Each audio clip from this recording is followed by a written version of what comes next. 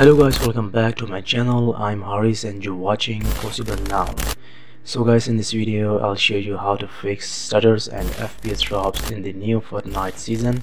Since its release, many players have faced performance issues, but with these simple steps you will able to resolve them and enjoy smooth gameplay.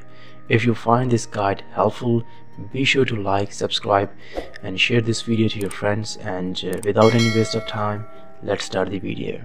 So guys, before we start the video, let me introduce you the best tool for fixing ping and input delay issues in your games, Gear Up Booster. It's simple and easy to use. You can try it out with a 3 days free trial.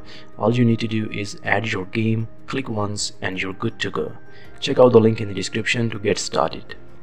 So guys, method number 1 is cap your FPS. One effective way to reduce stutters is to cap your FPS slightly below your monitor's refresh rate. For example, if your monitor is 144 Hz, set your FPS limit to 141. To do this, open the game user settings.ini file in the Fortnite directory.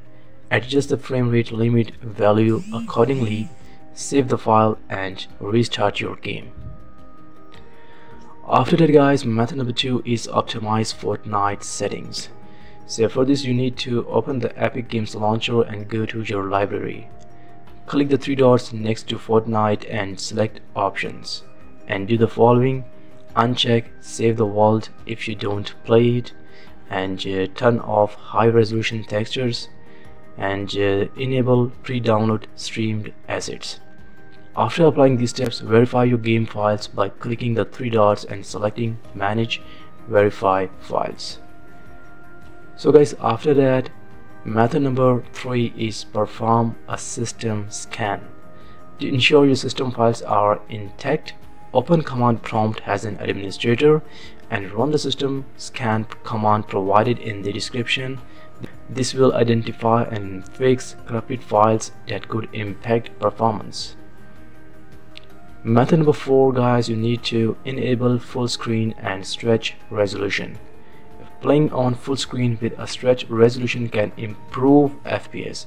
Adjust your 3D resolution to 85 to 95% and set the view distance to medium or far for the best balance between visuals and performance. Method number 5 guys, you need to delete temporary files.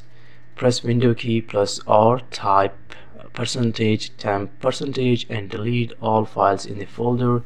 Skip any files that can't be deleted. Method number 6 guys, you need to enable hardware accelerated GPU scheduling.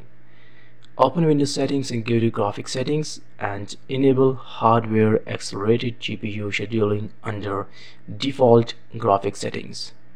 Bonus tip guys here, try my free tweaking utility. For additional performance improvement, join my Discord link in the description to download a free tweaking utility. You can also visit my website where I give free packs for game boosters. So also visit my website for eliminating lag and freezing kind of issue in your games. And that's it guys. If you like this video, kindly subscribe the channel, share the video to your friends, and we will meet in the next one. Until then, peace out.